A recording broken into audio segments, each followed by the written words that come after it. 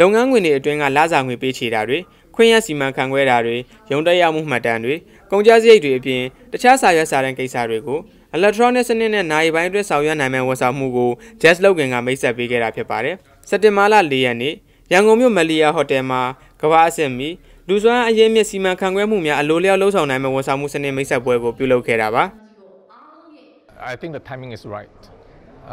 Just login ကိုအသုံးပြုခြင်းကလူစွမ်းအရင်းမြစ်စီမံခန့်ခွဲမှုကိုအလွယ်တကူပြုလုပ်နိုင်မှာဖြစ်တဲ့အတွက် manager တွေ HR ပိုင်းဆောင်ရွက်နေတဲ့သူတွေအနေနဲ့ရှုပ်ထွေးရဲ့စာရွက်စာတမ်းပိုင်းဆောင်ရွက်ရတာတွေကိုရှောင်ရှားနိုင်မှာပါလုပ်ငန်းပိုင်းကိုပို့ပြီးတော့တွင်ကျအောင်လှုပ်ဆောင်နိုင်မှာမလို့ဝန်ထမ်းတွေအနေနဲ့တတ်တာချောင်ကြီးရေးနဲ့လုပ်ငန်းရဲ့ဥတီချက်တွေအတွက်အချိန်နဲ့လောက်အားကိုပို့ပြီးတော့အသုံးပြုနိုင်မယ်အသုံးပြုဖို့ရထည့်သွင်းဖို့ရထိမ့်သိမ်းဖို့ရကလည်းလွယ်ကူပါတယ်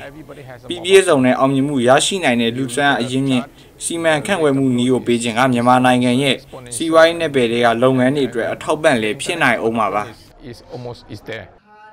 အဲဒီစနစ်မှာဝန်ထမ်းရေးရာကိစ္စရပ်တွေကို electronic နည်းလမ်းနဲ့အချက်လက်တင်သွင်းတာတွေလုပ်ငန်းဆောင်ရွက်တာတွေအပြင်လုပ်ငန်းအစီရင်ခံစာတွေကိုအချိန်နဲ့တပြေးညီထုတ်ယူနိုင်တယ်လို့ပြောပါတယ်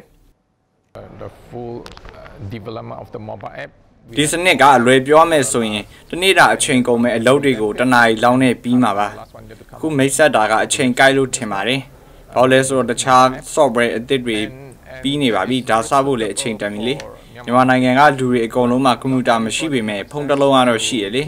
ဖုန်းတစ်လုံးအနေနဲ့အသုံးပြုလို့ရတဲ့ application ကောင်းလေးတစ်ခုဖန်တီးထားပြီးပါပြီအခုမိတ်ဆက်တာကအချိန်ကောင်းလို့လည်းယူဆပါတယ်လုံခြုံရေးအရာလည်း cloud စနစ်ကလုံခြုံမှုအရန်ကောင်းပါ